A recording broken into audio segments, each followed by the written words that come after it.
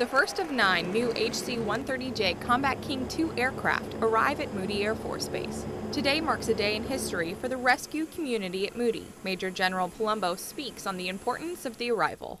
This is a big deal to bring in the new equipment that the United States Air Force has coming into its inventory onto a base like Moody Air Force Base, where we've had such great community support for so many years. Your actions matter in bringing this equipment to bases like this. Former U.S. Senator from Georgia, Sam Nunn, is at Moody Air Force Base officially introducing the new Combat King.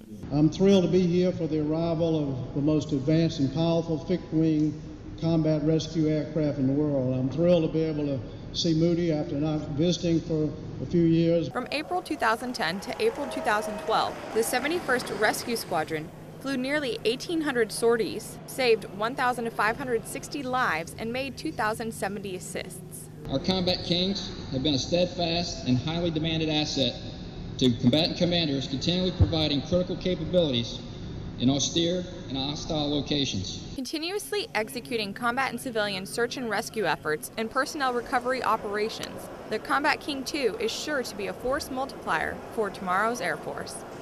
Senior Airman Lindy Pata, Moody Air Force Base, Georgia.